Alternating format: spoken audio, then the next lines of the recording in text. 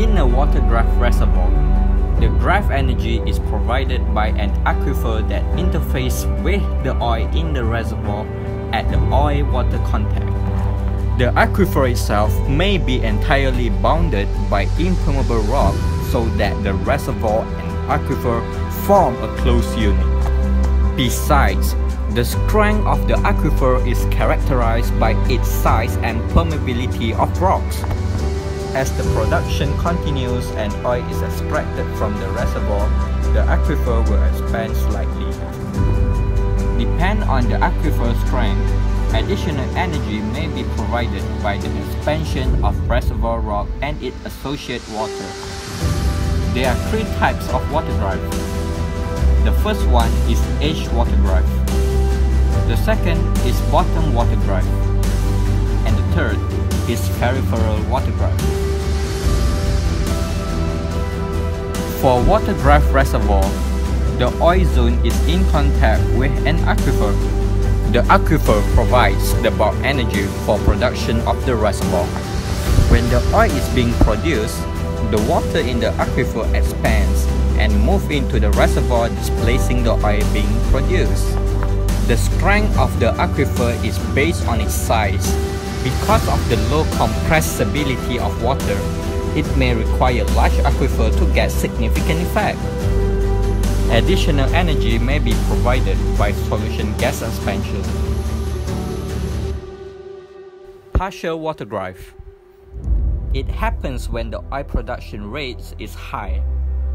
The withdrawal of fluid volume from the reservoir is faster than the expansion of water from the aquifer. So, the aquifer unable to keep up with the withdrawals, and it will result in pressure drop. Full water graph. It happens when the reservoir is producing the oil at low rates, so the water expands from the aquifer is able to replace the fluid volumes produced. Since the aquifer can keep up with the withdrawals of reservoir fluids, the reservoir pressure will remain fairly constant.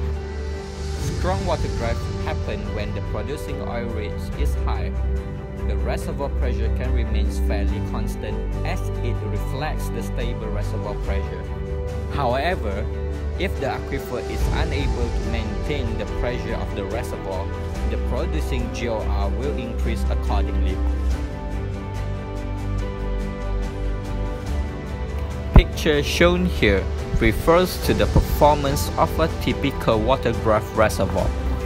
The performance of a reservoir is usually characterized by the current reservoir pressure, water production, gas-oil ratio, and ultimate reservoir recovery.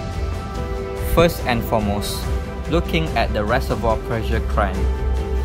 Pressure decline is very gradual since the amount of fluid loss during production is being replaced by the aquifer. Next, in terms of water production, early excess water production can be seen in structurally low wells. Thus, any remedial work taken to reduce the water-oil ratio would be pointless. Besides that, there is little to none change in gas-oil ratio. This statement is especially true if the reservoir does not have an initial free gas. Last but not least, the ultimate oil recovery is usually much larger compared to the other primary graph. The recovery of a water graph reservoir can reach from 15 up to 60%.